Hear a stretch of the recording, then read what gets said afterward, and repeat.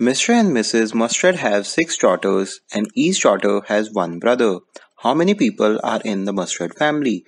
The Mr. and Mrs. Mustard riddle is doing the rounds on the internet. A lot of people are going through social media to know the correct Mr. and Mrs. Mustard riddle answer.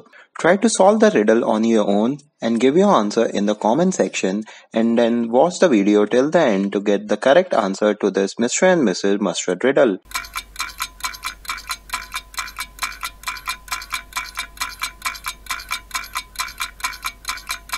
Hope everyone has given their answer in the comment section. Now I will tell you the correct solution of this riddle. According to the Mr. and Mrs. Mustard riddle, they have six daughters, which makes the total count to 8 people, including Mr. and Mrs. Mustard and 6 daughters. Then the riddle says each daughter has one brother.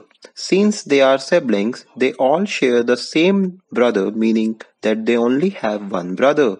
Therefore, the total count of people in the Mustard family goes to 9, as there are Mr. and Mrs. Mustard, 6 girls, and 1 boy.